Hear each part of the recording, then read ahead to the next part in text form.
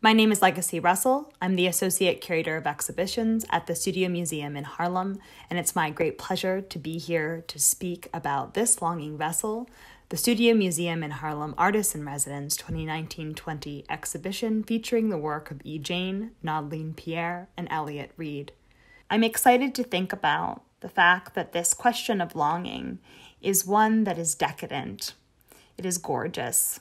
It is painful. As we see the works that the artists have presented here, we think about drama, remix, style, suspense.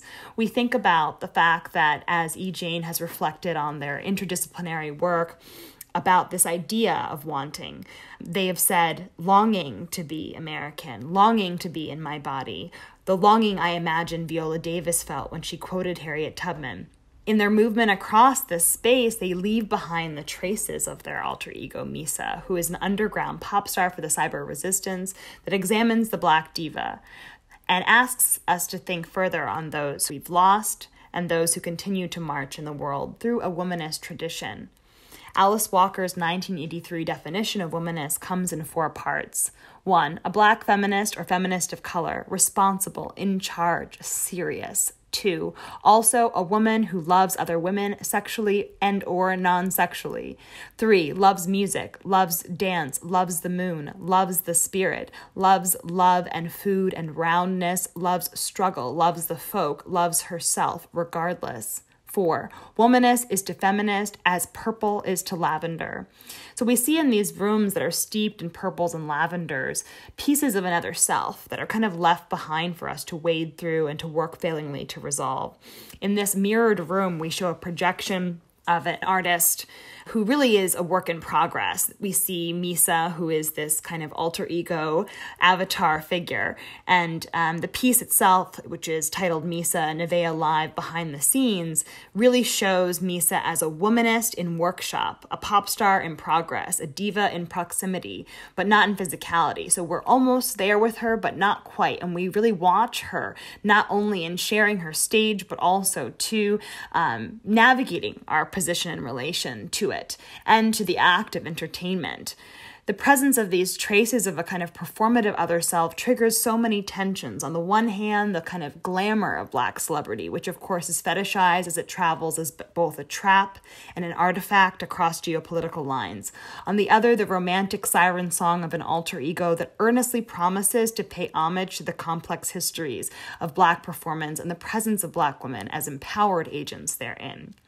Jane has noted, in thinking about these tensions and what is active within them, they said, our bodies are still traveling to places where either slaves were traded or that have histories of colonial violence for purchase as entertainment experiences.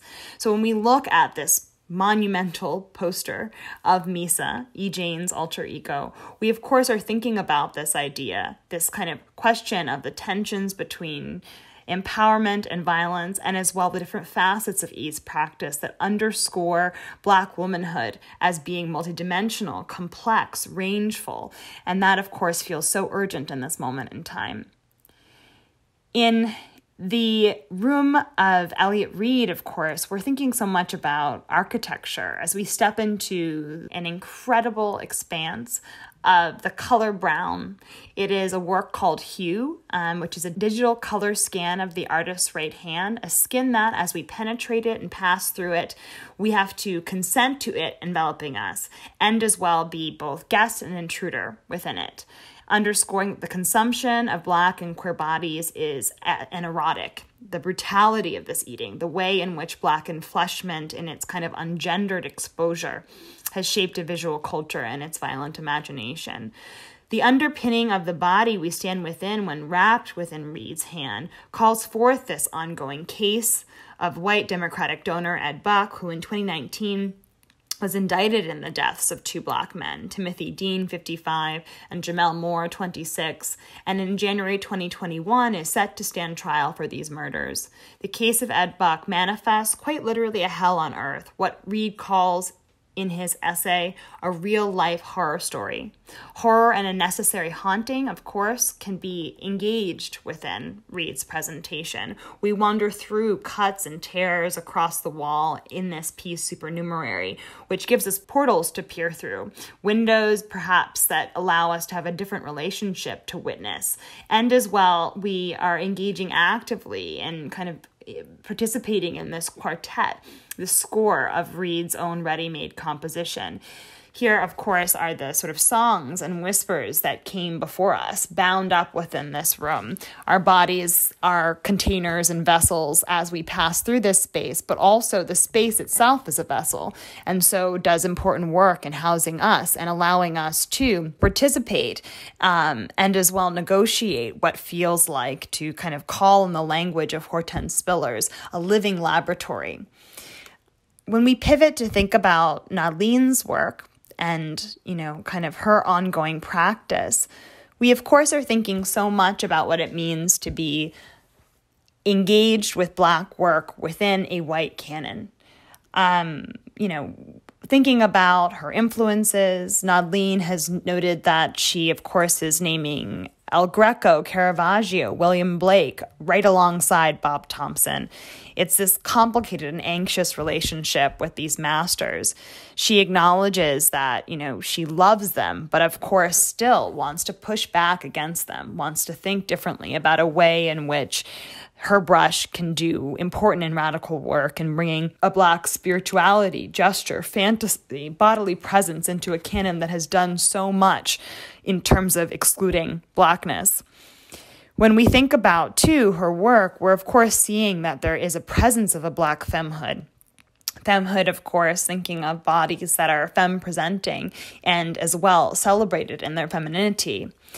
Pierre, of course, in the context of these pieces, expands the frame, making space for new figures, but also as well pushing us further to think critically about what it means to worship them, to celebrate them, to live with them, and to dialogue with them. In this, she's allowing her figures to take up residence in the space, to kind of haunt us, to howl, to engage us, and as well intrigue us further in questions of vulnerability, and as well in the possibility of both mourning and celebrating.